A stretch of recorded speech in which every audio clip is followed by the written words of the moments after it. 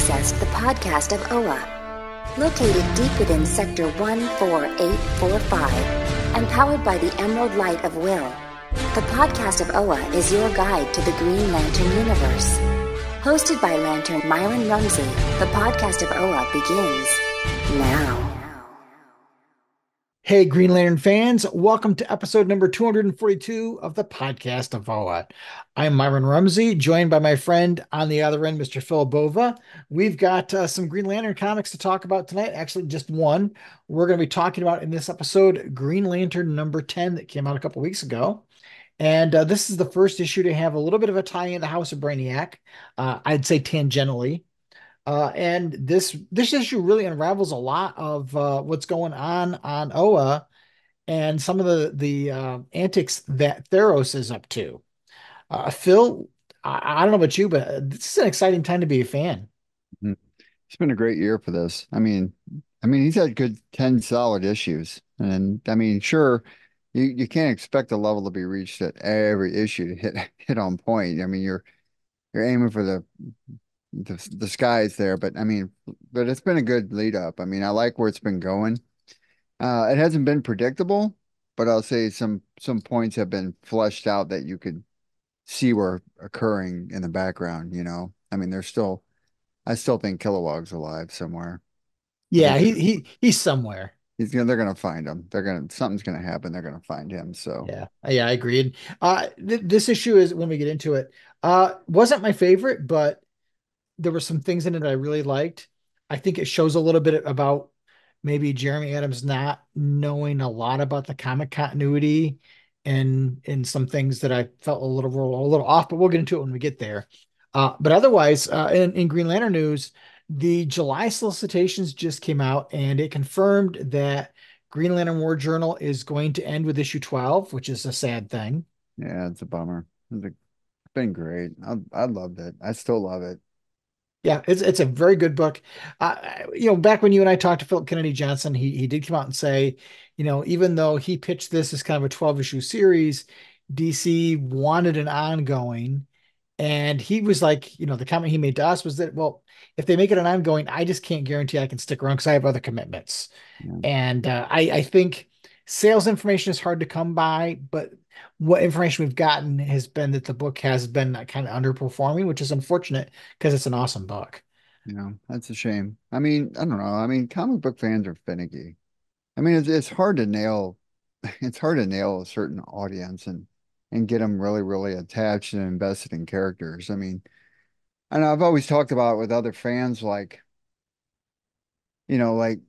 who they like, and it's like, well, okay, so you like somebody for something, and let's say you read it for a year or whatever the case may be. And then you read somebody else's work, and then so on and so on and so forth. You build up a library in your head on how you develop your character and how these writers have developed it inside of you, right?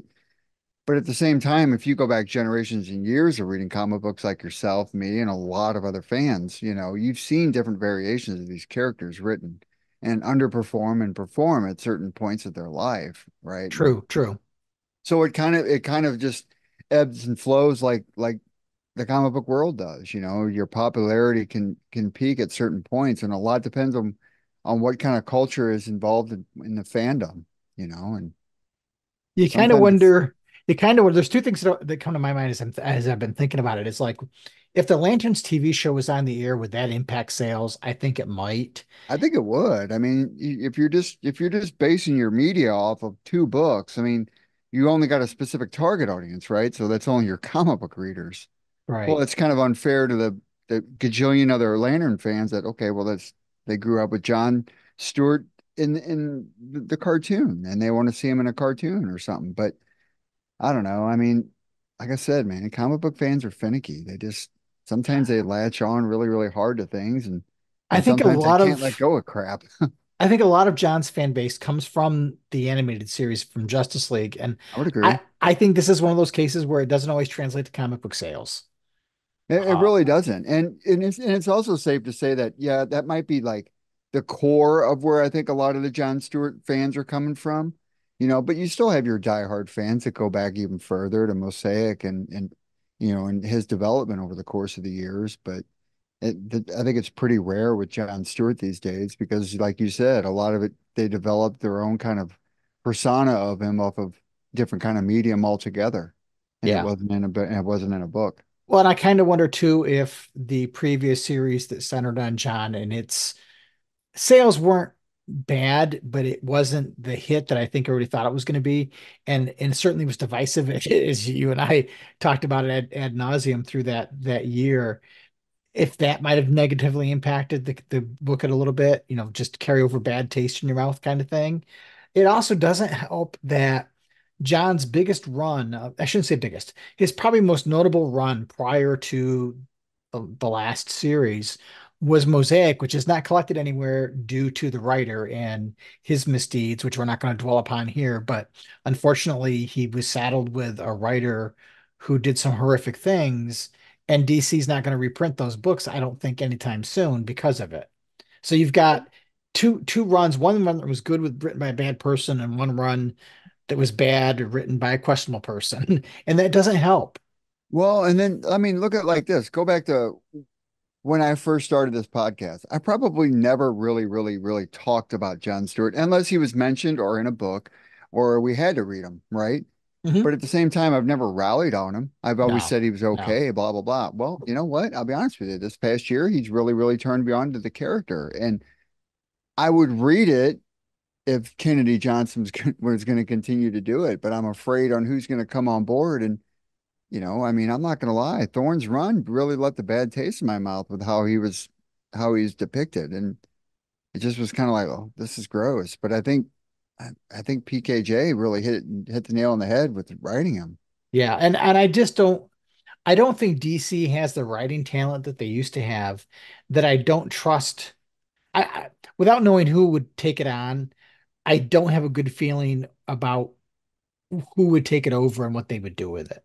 The only thing I can think of is if he was to come over into Hal's book, in the Green Lantern book, or I mean, high hopes they have some kind of Green Lantern Corps book comes out of what's coming next with this big event and this next ignorant event, the summer event for Yeah. DC. What's it called now?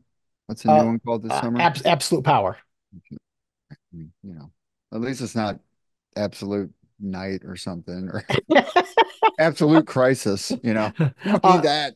Well, and I'm glad you brought up Absolute Power because I didn't put it in the show notes, but Absolute Power is going to be taking over books for a while this summer, impacting some of the books, not all of them, but some. And it looks like a lot of it's Mazo related. There's an Amazo that takes on Green Lantern powers. It looks like Hal gets depowered once again, which I'm like, man, this is the second time an event has kind of interfered with this series. I'm not sure what I think about it. I'll definitely have an opinion when it comes out, but right now I'm not so sure I'm thrilled about it, but we'll see. I We'll mean, see. you just got off an event, right? I mean, Right, right. you came off an event not too long ago. I mean, and not only that, you got the House of Brainiac going on. That's supposed to be happening across a lot of mediums. So all of a sudden, you're going to just jump on a Mazo right after House of Brainiac. I mean, it's Right, right. okay, Well, whatever. and the thing is, like when you look at the solicitations, they've been putting Carol Ferris front and center in her Star Sapphire outfit, and I'm like, that just it I think it's misleading. you hate to you hate to see solicitations and covers give away major plot points, but at the same time, it's kind of hard to, you're advertising books that are coming out 3 or 4 months down the road. How do you not have some of it when it comes to play? But I don't Or know. or it's a hook, misleading. Could be, could be, could There's a be. lot of people jumping on the bandwagon that she's going to be back at Star Sapphire, and the way she's been acting, I can see how she would go that route because she's getting kind of tired of Hal's antics, and now Hal's gone, right? So, she doesn't know where he went, and she may very well come looking for him Yeah. Well, in that and form. there's a very Green Lantern centric book coming out as part of Absolute Power that's not part of the Green Lantern series that has Hal on the cover in his flight outfit with no ring, Green Lantern logo on the sleeve. And I think Alan Scott's on the cover and Star Sapphire's on the cover. Mhm. So one presumes that she's going to play a role because it's not the first time she's shown up on a cover. But we'll see. Solicitations can be misleading because the solicitation for this issue we're about to talk about talks about Carol Ferris making a big decision. She's not even in the book. So Hey, speaking of solicitations, is there any Green Lantern that's coming out with that dark label, their black label they're coming out with? they have not said anything about what's going to be part of this new Absolute Comics line thing, and there hasn't been anything more about the Black Label book. So I don't know what's going on with that. But the other thing that did come out of the solicitations was that Sin Sons is canceled at 6 issues, which not terribly surprised because we all know Peter Tomasi left to go to the Ghost Machine label. So he wasn't going to be staying on the book anyway. And I don't think it got the reaction that they were hoping it was going to get. Well, if they're going to gear towards kids, I mean, there's nothing wrong with having a little Sinestro in that kind of unit, right? I mean, he'd be a good depiction for, overcoming fear. I mean, kids can adapt to that, and if he's written well enough, I mean, they'd get it, right? I mean, you could have any kind of lantern in there, a small Hal, he's got willpower. I mean, so much can be done with it. What was their marketing tactic for it? I didn't Right. understand its purpose, right? It was 6 issues and that's fair, but like, did it did it develop anything or lead into anything, or is it going to have any kind of ramifications for anything? And what was the point, right? So, Exactly, exactly. The one thing I did notice in the listing for the last issue was that Korg was going to find out the truth about his lineage. So we'll find out if he really is Sinestro's son or not. I'm betting he's not, but that's just me. or yeah, I'll be honest, I don't care. Which, by the way, Sinestro shows up in Kneel Before Zod, Oh, that's right. Yes, you're right. You're right. He shows up and in that's going to be awesome. that's going to be interesting. I don't think those two have ever paired off. Oh, wait a minute, they came I in contact. Did they came in contact with? I think they did in Forever Evil, maybe. I guess that would have been Yeah. it, right? And I don't know, it's interesting because it doesn't mention him by name in the listing, the issue information, but he does show up on the alternate cover. So Mhm. we're assuming that he's a part of it, There right? it is. Yeah. There's a hook. Yeah. Yeah. Right, right. There it is. Speak I'm gonna get excited, and we're gonna be on here like a few weeks from now. I'm like, man, I'm totally bummed. Sinestro wasn't even in the book. Speaking of Sinestro, though, that DC Heroes and Villains game that you and I are both playing, he is now a playable character. I have not gotten him yet. I still haven't gotten Hal. I've gotten John Stewart, and that's it of the Lantern characters. Okay, I got John Stewart, and I got Jessica today. I got Jessica Cruz, and not only that, I spent my whole entire day throughout the day upping her level so she could get up there with John Stewart. I'm at level 38 as a team. How do you get that high, man? I'm only on like 21. Well, but I've been playing for a while. I played it a while ago and then I jumped off Um, of it. So when I came back in and logged back in, I was still where I left off. So I do have a jump on you in terms of time. But that whole Lissa Drac level, ugh, for me, she's 300,000 health points when I go to fight her. And I can barely make a dent because her attack attacks your entire team. yeah, yeah. It wipes me out on one lump sum, Yeah. right? And I barely beat Raven today. She was hard. I with Lissa Drac, I can survive about 4 attacks from her, and then my characters are all gone. But What the so hell? I can't beat it. And that little sequence is going to run out because those only go for a certain amount of days, right? Correct. Correct. That's the thing. Oh, these games, I get it. And you know what? We're falling for them right here. We're talking about it. We're falling for everything the Right. game that's supposed to be targeting us for, which is a cool game. I mean, I'm not gonna lie, it's fun to play. I had played it and I jumped off of it because I got bored with it. I only came back because of the Green Lantern content, of course. Right. But if I don't end up with Hal after a couple of months, I'm out. I Uh, mean, yeah, where are they? Like, I mean, I don't know. Like, and then I was surprised I got Jessica Cruz. Like, you, and I bought the premium when I got John Stewart. I just went ahead and bought the premium, whatever that 4.99 was, and I said that's all I'm spending. 4.99 on the premium content.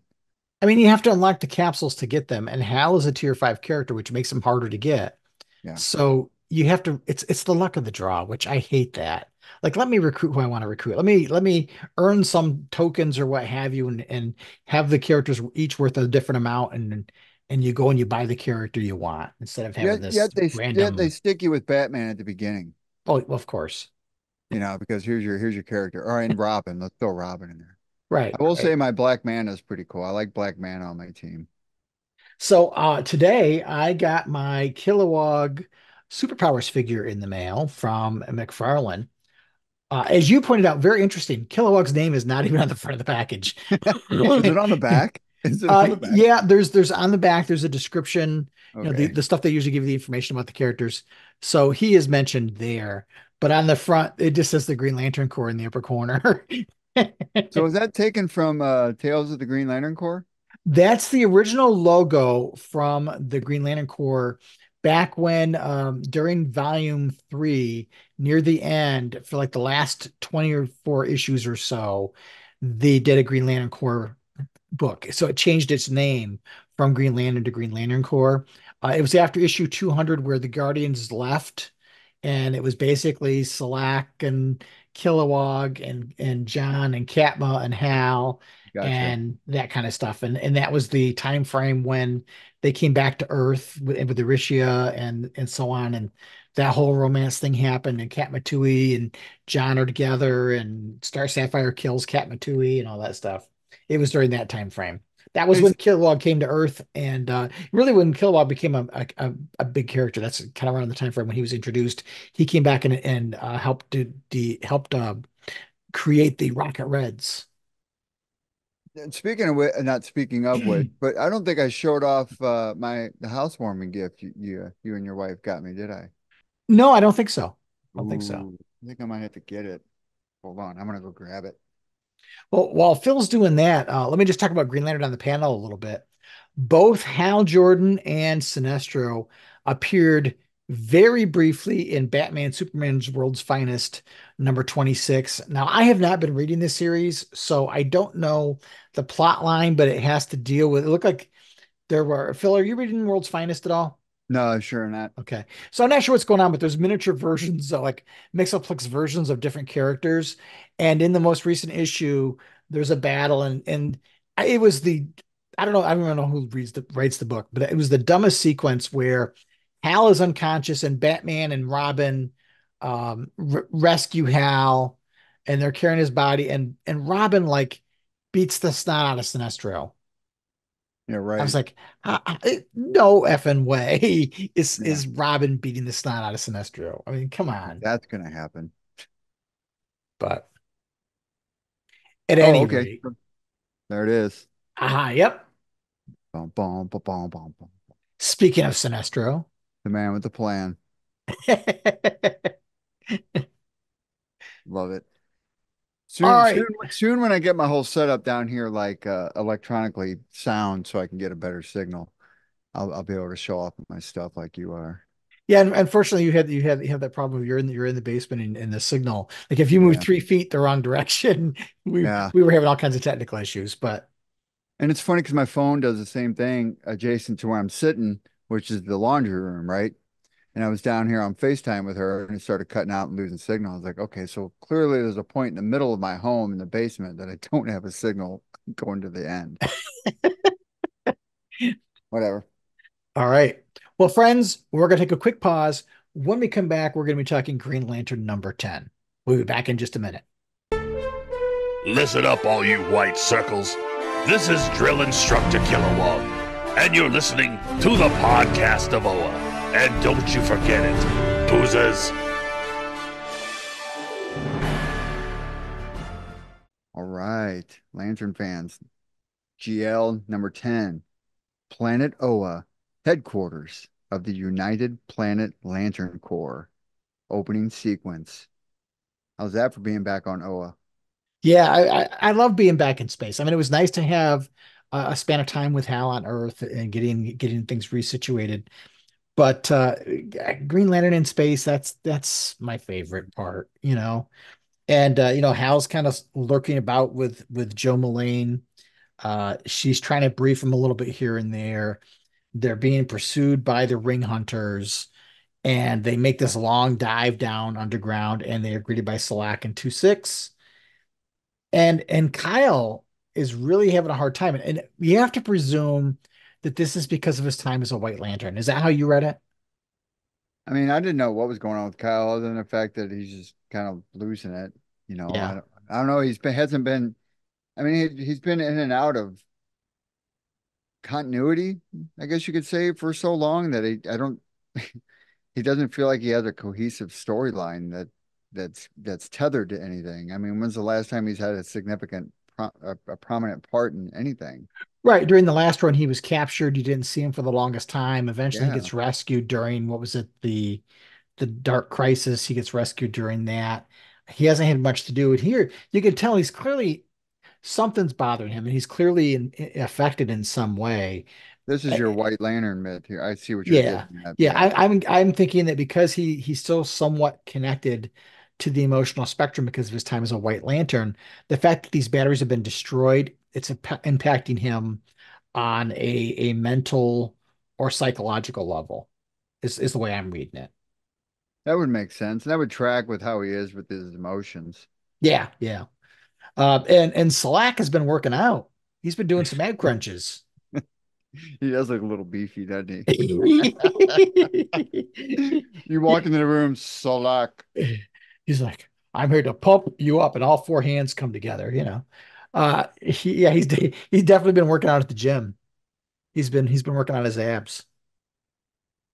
Uh, So, so we're in this whole, like, I guess, underground movement of the lantern versus the underground movement of the lanterns versus the United Lantern, the United Planet Lanterns, I guess you could mhm. say. So you got it. I mean, even this leading up with how they're trying to sneak around, go underground, stuff like that, and these guys are still searching for them. You got to know it's going to come to like some kind of civil war, right? I mean, Right, right. it's got to be faction versus faction here. It's going to explode in somebody's face at some point. Yeah, and you've got the resistance, they're actually calling this underground area the resistance core base. So yeah, there's clearly some dividing lines here. And you find out that Joe was sent out to the back to the planet Enduring. So all the veteran lanterns were sent away. Very much as you and I were kind of speculating that, the reason why the whole thing happened in Korgar was to get Hal off the table, where they're doing other less extreme measures to get all the veterans away because they're less likely to follow the crap that Thaaros is dishing out. Hmm. But I wonder, is there any kind of illusion of what his Theros is like overall? He's got to have a goal here, right? I mean, Yeah, there's some crap going on, and I get it, and it's probably going to be this big lead up, but it can't be just Theros like wanting to do what he wants to do, and then we get to the end, and he's like, "Oh, you defeated me," blah blah blah. I hope there's like a reveal that Theros is into something that's going to happen big or have a big impact on the Lantern Corps. yeah. I mean, we find out that he's experimenting with the source lantern that John Stewart created. He's tampering with it. They're doing different things, but we don't know what his end game is, really. I Right. mean, it was alluded to back on that story with Jessica Cruz that Theros, at least he was saying externally that he was trying to rid the galaxy of the pollution of the emotional spectrum. But I don't think that's really what's going on. I think that maybe that's a cover because here he's experimenting and toying with it. And I think he's trying to harness it. He's trying to do something with it, obviously of bad intent. And I wonder if is Theros really Theros? Because he's a Durlan. But could somebody else Ooh, have bumped Theros off and have taken his place? Because maybe it's Dur you know who I'd like it to be? hmm, Controller Moo. that'd be kind of cool. Yeah. But Durlans are gonna Durlan, right? So Right. who Right. knows? I thought the part about this I didn't like, and it's rare for me to find something I don't like about what Jeremy Adams is doing, but Hal questioning Joe Mullane to the extent that he questions her here. I thought that was a little off too, because even Hal by this point should know there's something odd going on with Sinestro. Sure, right, and Salak is there too. I mean, okay, Joe he doesn't have a lot of history with Joe Mullane. We saw them interact a very little bit in the last run, but they haven't had a whole lot of interactions beyond that. So I can understand, here's somebody who's very inexperienced. Why should you just take her word for it? But Mhm. Salak is there too. So obviously Salak believes it too, and so does 2-6. 2-6 is a more veteran character than Joe Mullane is. If these two characters believe it, then there's got to be something to it. So for Hal to question it, it kind of rubbed me the wrong way a little bit because there's no reason for him to question it. I mean, this is this is a situation where, in the last run, Joe Mullane was in charge of the Green Lantern Corps on Oa, the efforts to kind of keep things under control, and Hal's on Earth. And part of my complaints about that run, one of many, was that Hal is not the kind of guy who would have just stayed on Earth because Joe Mullane tells him to stay on Earth because he doesn't know her from a hole in the ground. Right. So, Exactly. so in that regard, now he's here and she's saying stuff, and now he's questioning her when he didn't question her before. I mean, I would have questioned her before when I don't know this person, and she's telling me Right. to park my butt on Earth when my friends are missing and hurt. That's not Hal Jordan, and this isn't Hal Jordan either in my mind. To me, it's a little bit of a mischaracterization because he's got Salak here. This is somebody he's trusted and has a lot of history with. You wouldn't be questioning her in the same manner you see here. And there's a couple of other things that he does in this issue that I'm like, okay, I get the hot shot, hard, person does things sometimes. It's portrayed sometimes as he acts before he thinks, and that's not the way I've always read Hal. I've always read Hal that it's that rapid cognition and that he knows he's going to figure it out on the way down because his years as a test pilot and a fighter pilot, his mind is processing things at a rapid rate. And that's how I've always read Hal. So to me, this cocky, I'm gonna do what I want to do because it's me. I have a hard time with that part. And it is what it is. But I just found that scene a little, and it happens again later on in this issue. I mean, he's got his arms crossed. Where's your proof? Uh, Right. you know, This I, after Kyle, who looks like he's losing his mind. exactly. He's interacting with Cal. There's a problem. He knows there's other kinds of problems because he's seen it. He obviously didn't like Thaaros in the first place, so he's got good reason to question Thaaros. So why would you question it if another lantern from Earth tells you there's a problem? My other thing is, and I said a little bit about this last episode, last time we talked about this series, was I understand you're giving Jill Mullane page time because she's an Earth Lantern, but I'd rather it had been Selak. You know, I would rather there be more emphasis on the alien Green Lanterns. We're on Oa for crying out loud. And, Right. and we're elevating the other Earth Lanterns and using them more than some of these aliens. And I mean, Why does an Earth Lantern got to be the face of your alien right, planet? why does every time we turn around it has to be an Earth Lantern? And I get it from the perspective of you're trying to please all these different fan bases. But at the same time, I'm really kind of over it with the Earth Lanterns, and I know we've had the explanation as to why there's so many. But to me, it's just unless you're going to have the books to support that many characters, let's get rid You of don't some of just this. throw them in there for throwing them in there, say. I mean, like Simon Right, Baz gets supported, like what, 2 panels? something like that. Yeah, And he's not even in there the whole rest of the issue. And he's right. He's right. I think he opens up, Baz, you're okay. yeah. I mean, And then yeah, next thing you know, we don't see Baz again. I'm happy to see Salak. I'm happy to see 2-6, and they actually got to talk, which was good. They're not just relegated to background characters, Sure. but they're also minimized compared to the others. Like, why couldn't it have been Salak taking Hal to go do what they do later in the issue? I don't know. Do you think comic book characters have the same feeling like about screen time that actors and actresses do? I mean, if you think about it, if you're man, I'm a background character. I'm just going to be written in. I'm just going to have my face in there. I got no words, no balloons, no word bubbles, no thought bubbles. I mean, Oh, I don't know. The things we lament over sometimes, but that's ah. just, So here we I are in the science cells, though. Now we get to the yep. science cells. And Hal sees Jessica and working for Theros and realizes that she's working undercover and is the person on the inside. And we see this other Green Lantern volunteer really have a hard time when he gets put into the source energy. Um, it doesn't end well for him. That's for Well, sure. and guess who pops up? They put lanterns in here. And is that Larfleeze? Well, Larfleeze Yes. is It says there. they've been throwing anyone in here that asks questions. Larfleeze is a whole nother story. Yeah, right, right, right. And we do see, Uh, as you said, your favorite Simon Baz shows up. yep. Baz. And they have found Kelly Quintella, Hmm. who they and this was the next point is Hal sees Kelly Quintella and he acts like, oh no, Kelly. He's never met Kelly Quintella. Do you think he sees it from a kid?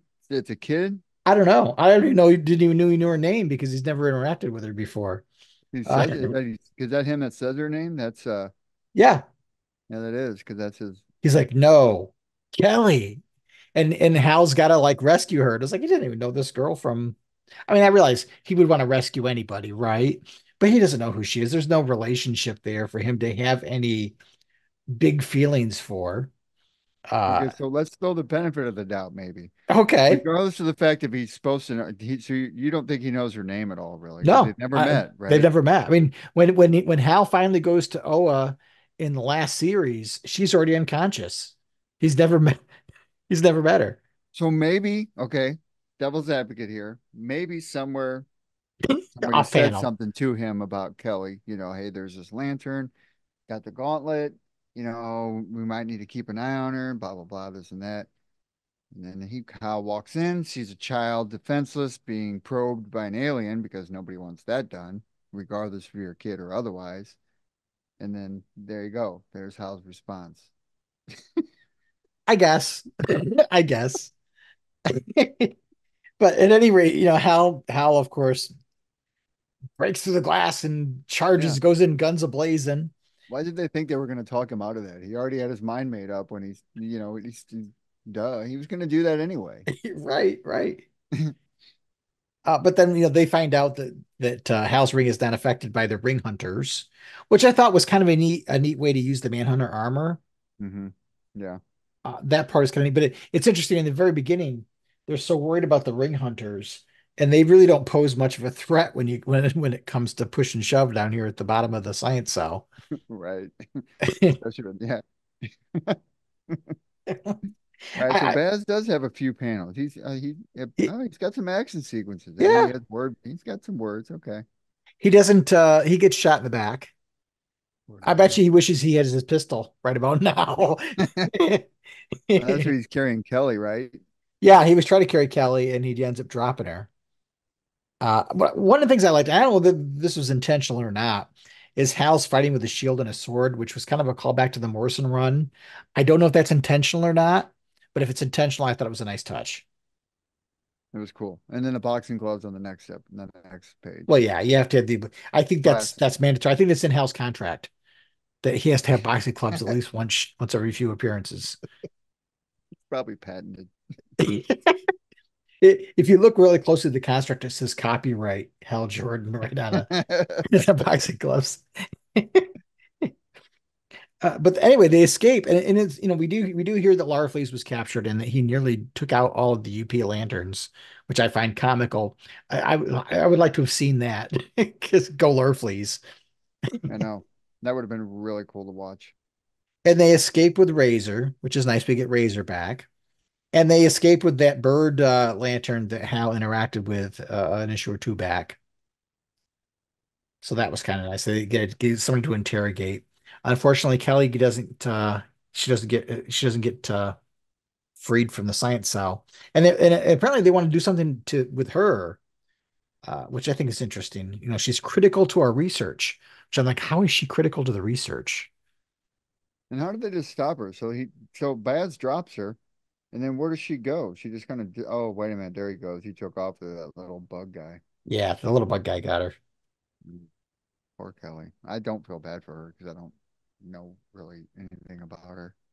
No, and you can see here that Jessica's trying to temper Tharos' response, but it doesn't really work for her. And so, she's at risk, being in this position, trying to straddle that line. But then, Mhm. Joe Mullane admonishes Hal for jumping in. I'm not You gonna don't say it. like that character. I know. It's fine. Well, it's just she ain't all that great. Um, but it's Hal's book, and here he's getting criticized by somebody who hasn't done squat compared to what he's done. I realize he jumped in, but yeah, whatever. Um, Dude's done a lot, but I well, get it. it's the But whole that it's the whole, they've already tried things, and Hal is written as though he assumes they haven't done anything, you know. right, gotcha. All right, so then we go to the Chamber of the Unseen. Yeah, and I really liked that. That was really cool.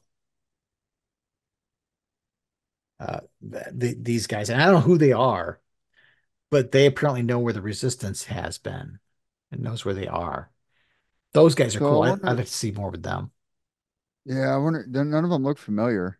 No, none of them do. I was trying to place them. The only thing that struck me as familiar is there was a book. It's evading my memory. There was a book where I want to say it was Kyle. He had that whole blindfold look going on.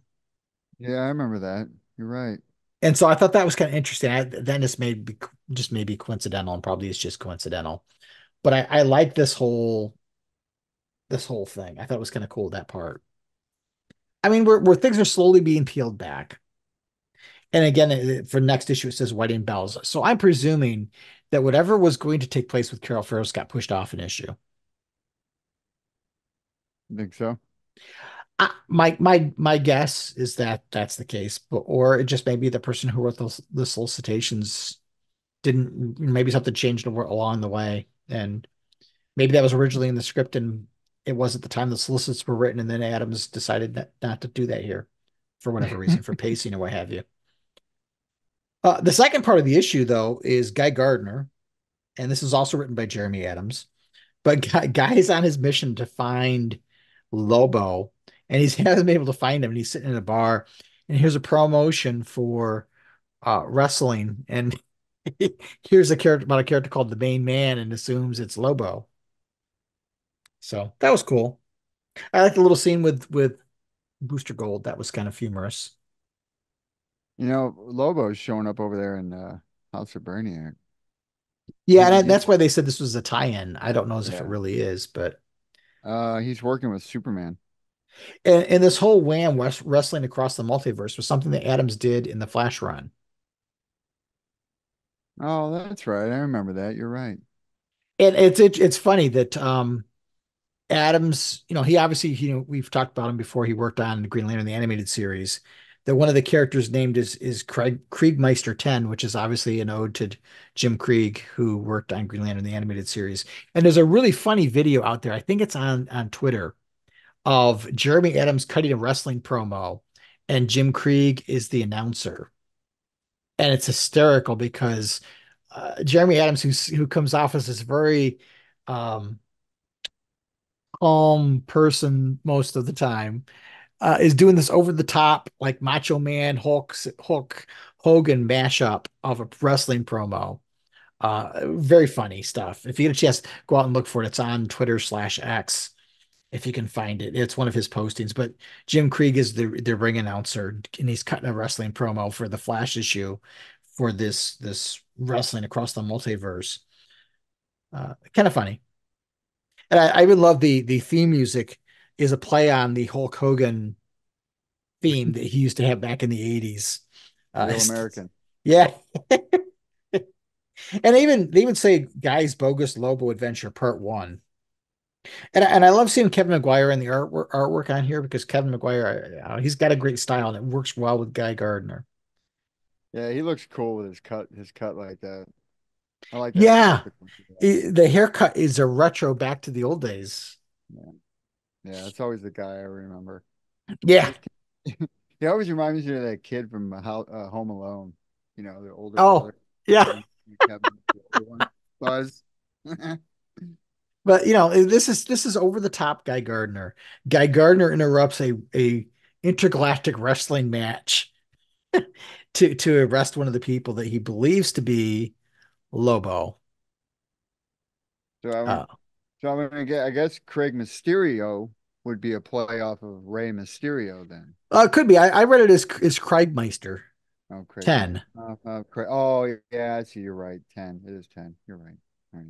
The first time I read it, I said the same thing though. I was thinking, is it Krieg Mysterio? That was the first time when I saw it. That's what I thought too. It's interesting. The guy tries to interrupt the match, and he pulls the mask off of the main man. And I don't think that's Lobo. He thinks it's Lobo. I No, don't think that's it is. Lobo would not be subdued that fast, and but he'd have a mouth on him too. Right. I mean, he calls him Greenie, which he's done. Lobo has done before, but the makeup is a little off. I loved Guy Gardner calling him a kiss reject. I thought that was hysterically funny. And he escapes with this guy, and the guy does whistle and calls the space dolphins. But is that a Caesarian thing, or is that just a Lobo thing? I don't know. Maybe it is Lobo. Yeah, maybe Lobo's. I mean, it's Lobo's not the kind of guy, at least from as we've read him before, who would try to hide who he is. Yeah, it doesn't strike me as somebody who is. And not only that, I thought Lobo was he was involved in over in Superman's book. So how Yeah, could he be over here at the same time? right. That's why I Oh, think it's not him, is what I think. Is it's just another Caesarian. yeah. See, I'm not even this Lobo you're talking about. Not taking me off that ship. You're just put. Yeah, I think it's something about his the makeup over his eyes, that little curl that comes down on his cheek. I don't think Lobo Right. has that. I It's thought not, his it's was straight. yeah, it's not quite right. But I can see Guy Gardner is, your main man, right? Species. He's wrestling. He calls me Greenie. To him, he walks like a duck and quacks like a duck. I'm gonna go over to I'm gonna go over to the Superman book and see what Lobo looks like in there. Oh I'm no. just glad it's the original Lobo and not that Lobo we had there for a while during the New 52. Because Yeah, man, that was that can't be Lobo because Lobo has those his eye markings go like a point, yeah, like a half diamond or whatever. right, right. Right. So I don't think that's Lobo. I think he thinks it's Lobo because again, main man. I think it's just a series of coincidences to cause the situation, just for the humor of it. It's humorous. He's going to deal with he's going to deal with the space dolphins. And so that's why I said I think it's tangentially related to House of Brainiac. It really isn't tied to House of Brainiac. I think they're just branding it as such to make it work. And because Lobo is basically a Superman universe character, I guess. Yeah, I mean, I've always liked Lobo interacting with Green Lanterns. I always think that's been kind of cool. I always thought it'd be cool if Lobo was a Green Lantern. Imagine that There makeup. was wasn't did that happen in Justice League: The Last Ride? Oh, did it? Was it Lobo that did? I I I, know I want to say Darkseid yeah, I want to say became the Omega Lantern. at one point he did something with it, but maybe I'm misremembering. Age is a funny thing. I mean, it's always cool when you give it to an obscure. I mean, like the I mean, Omega Lantern. That was just the coolest thing ever. Like, who's gonna beat the Omega Lantern? Nobody. Right. So this was a good issue. I don't think it was the strongest issue just for some of the characterization. And again, that's a completely subjective thing. I feel some of it's out of character. I think some of it just shows that Adams doesn't know as much as the comic book stuff as he knows the animated stuff. So he's kind of filling the blanks in and making some assumptions. But that's just my opinion. Still a fun book, just there are parts of it that rub me the wrong way. And it's still going into a great direction. Yeah. And I mean, Zermanico's art and he wasn't the only one doing art. Who else was doing the art in this issue? Amanke Nahalapan also did the artwork in this issue. And their art styles I thought worked really well together. But I thought the art was great. Just there were just a couple little things in there in terms of the writing that hit a wrong note for me personally. Uh and Slack, the Slack artwork. Because he's buff. Pump up the jam, pump it up, pump it up. You can see him It doing looks the like chair. He's doing the chair workout on Oa. the lock always reminds me of that character off of Mortal Kombat had the four arms, whatever that Oh yeah, Goro. Goro, yeah. Hmm. And I love seeing 2-6. But All right. Well, next issue of this 11 will be out in what, about a week? a couple weeks, yeah. Yep. Yep. So we've got some listener feedback. So we'll take a quick pause. come back and hear what you guys have to say.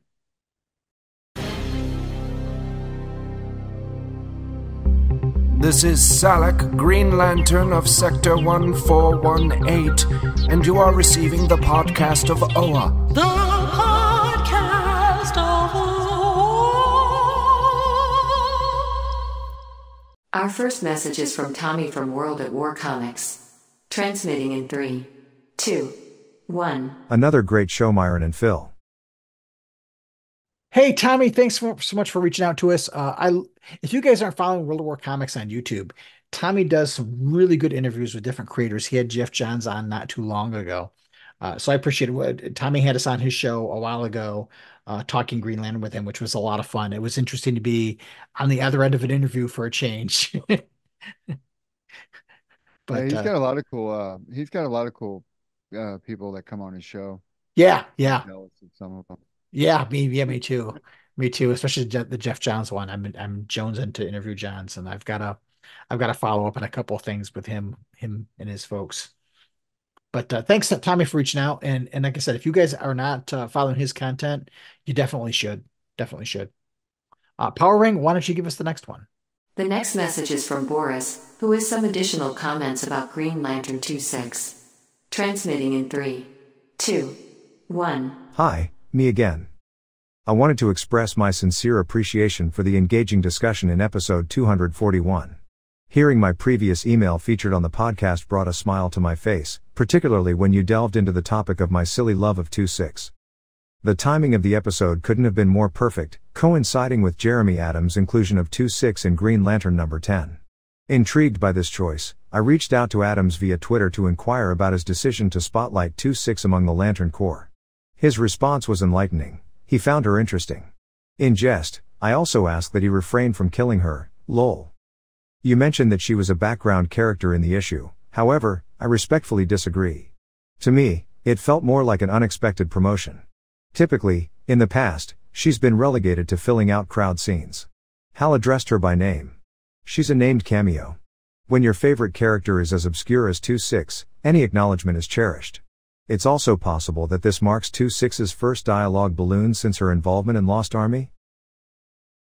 Boris, hello again. You know what? I was telling my wife about you the other day. I was like, we had this really, really, really nice listener feedback, and his name was Boris from Scotland, and she got a kick out of it because it's like Boris from Scotland.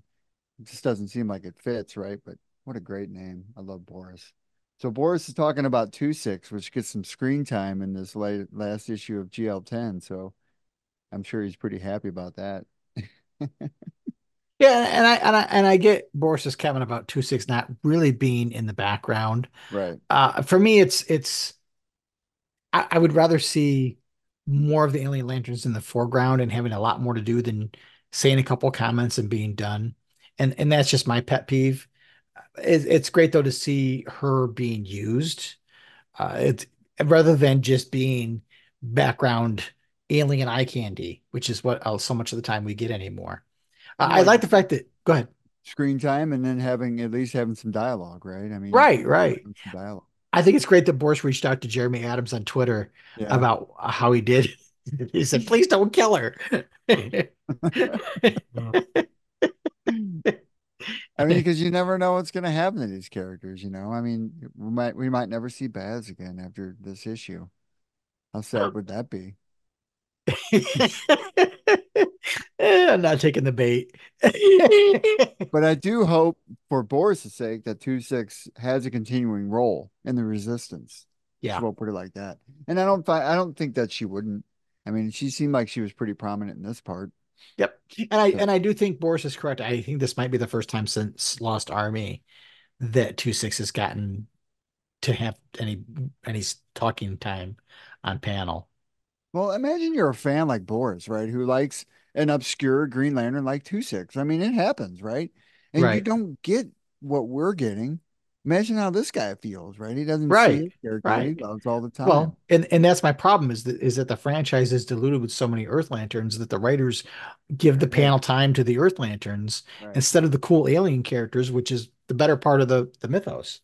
But I like Sodom Yacht. I hadn't seen what happened to him since yeah. I really think I reach out to you every couple years. Does anybody know what happened to Sodom Yacht? Because I think I've had the discussion with you a while back before.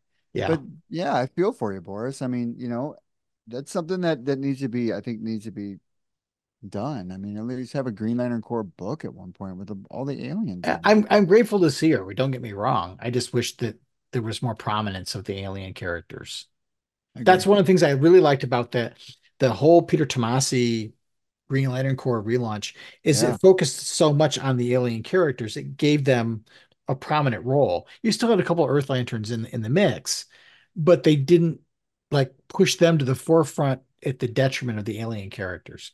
Speaking of the Peter Tomasi Green Lantern Corps run, the second omnibus is coming out in September mhm. of the Green Lantern Corps run, which again, if you guys if you're listening to the show or watching the show and you've never read the Tomasi era Green Lantern Corps book, oh, you're missing Good, out. It's such good stuff. good stuff. Yeah, two six would have been in that a couple times, I'm sure. I'd have to I reread, I'd find have to go out. back. I don't remember when she came out, when she was introduced, but there was just so many good characters, that came out back then. And unfortunately, they haven't had the staying power of like a Kilowog. But they Kilowog didn't have to compete with 17 Earth Lanterns. So Yeah. uh, anyway, Powering, why don't you go ahead and give us our next listener feedback? The next message is from Cloned Avenger.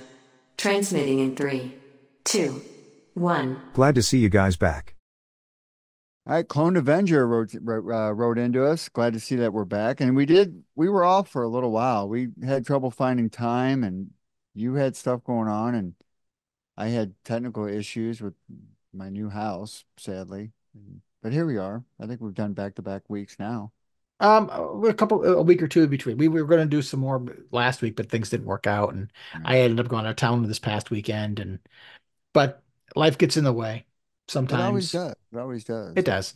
I mean, it's all we're just doing this for the fun of it, and I'd like to have a more regular schedule, but sometimes life just doesn't help out in doing that kind of stuff. Agreed. But we're going to try to be more regular. We need more fiber in our diet. Right. All right. The next two messages have a common thread with War World. So, Powering, why don't you play them both back to back? Very well. I will play both messages back to back. The first one is from the Daniel and the second is from JP Roca. Transmitting the joint messages in 3, 2, 1. Hey, just FYI, they did a compendium of Superman, Werewolf that collects the main story and all the tie-ins. I was a little disappointed that the Radiant Dead didn't have a more direct connection to John. But I'll have to read Werewolf Saga to get that deeper connection. Werewolf was no good. Reading it was torture worse than that faced by the inhabitants of Werewolf. Hey, Daniel, great to hear from you. For those that don't know, Daniel runs a Green Lantern book club on our Facebook group. So there's a Blog of Oa Facebook group, and Daniel runs a book club where they get together and they meet either by Zoom or some might be Skype. I'm not sure exactly. I can't remember what Daniel's using, and they get together and they talk about books. So he'll say, that for this next chat get together, we're going to read these books, and then they get people together and just talk about them, which is a great thing. And Daniel does it out of his own love for Green Lantern. So I appreciate him adding that to the community and such. I have not read Superman World yet, and so I was sure there was something out there for it. So thanks for letting me know about that part. I haven't now. Phil, did the Radiant Dead show up in that? Because I know you read it. Yeah, they did. They did. Okay. Yeah. Yeah. And I do want to get buy the collected. I do want to buy the hardcover edition of that at some point. It was probably one of my favorite Superman runs, and I've been reading Superman since what, 80s, early 80s. I, I mean it was a great, I mean it was just a great book. I mean PKJ did awesome on it. I mean just did awesome on it. I don't want to say I'm not a Superman fan. I mean, there's times when I've read it. I haven't been reading him a lot. My favorite era for the Superman books was back when there were three or four books and they all kind of tied together. So it was like every Yeah. week you were getting something, and They it was did very that tight writing. diamond thing where Yeah, yeah. So you had Superman, then you had Superman Man of Tomorrow, and then the next week the continuation with Superman Man of Steel or Man of Steel or whatever. Yeah, and Adventure Comics, it was Right. Yeah, I really liked it, that era. I think it all kicked off with the Man of Steel miniseries. It was almost a relaunch of Superman. it was cool. And it was I done really well. And I really liked all that. That was what led up to the death of Superman and so on. I really enjoyed that era. I have not been reading Superman a lot these days. I'm interested in it just because of the Radiant Dead stuff, but I'm not 100% on board one way or the other. But I do want to try to read it. I might see if I can pick it up on sale at my comic shop and get that compendium of sorts.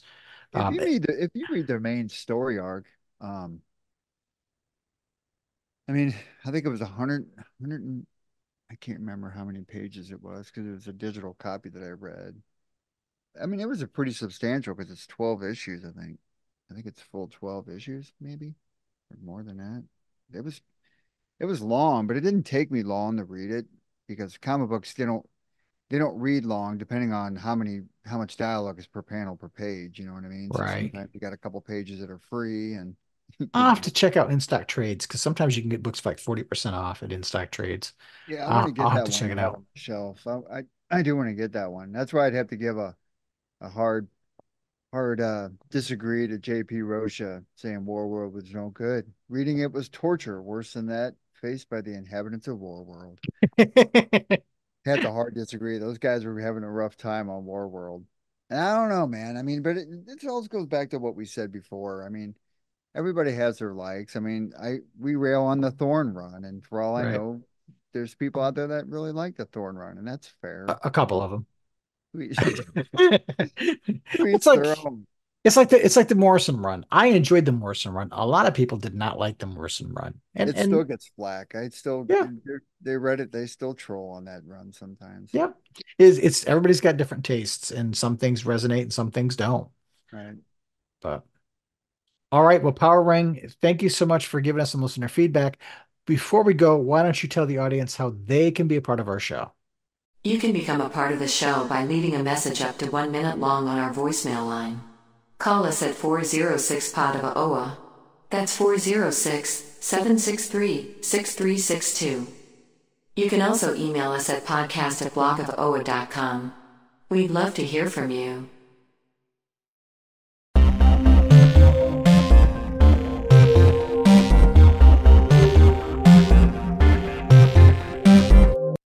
All right, Myron, here we go. Episode 242. This was a fun one. I had a lot of fun tonight. It was comical. Yeah, we I had don't some know we had some why. fun. Had some fun. It's loose. It's great when you can talk about a book and have fun and poke a little fun at it here and there, and that's when comics are fun. I mean, it had all of our favorites. Simon Baz was in there. Everybody likes the Baz every once in a while. All right, so I guess the next time we're on is going to be War Journal 8 then. Yep. So next time we're on, we'll be talking War Journal number 8, and you and I are talking with Tim Sheridan about getting him on to talk about the second half of the Alan Scott series, and we'll do that as not so much as of an interview, but talking about the Green Lantern book, the Alan Scott Green Lantern book, the second half of it with him, and maybe getting some insight about some of the things that he is doing along the way as he was writing it, some of his insights, which would be interesting and hopefully entertaining. Absolutely. So I don't know when this episode is going to get published because I'm heading out of town for work for 3 days. So I won't be back until Thursday night, and tonight's Monday night. So I'm going to try to get it done between Thursday night and Friday night and have it out by the weekend, hopefully. And then maybe you and I can record again next week and do the Green Lantern War Journal book. Okay. Sounds like a plan to me. All right. So we'll be back hopefully in a week or two to be talking more Green Lantern. As always, thank you guys for making us a part of your Green Lantern experience. We do appreciate the time you take to leave comments and feedback, and certainly taking the time to listen to us ramble on about comic books. It's something that we love to do, and we're glad that you are out there listening. So, my friend Phil, we will be back soon. Until next time. Keep that power ring charged, treat each other well, and make every day your brightest day. We'll see you soon. Thanks so much for watching this Green Lantern video from the blog of Oa. If you liked what you saw, please subscribe to our YouTube channel. You can find even more great Green Lantern videos, reviews, podcasts, and more at our main website, www.blogofoa.com. So until next time, keep your power ring charged and make every day your brightest day.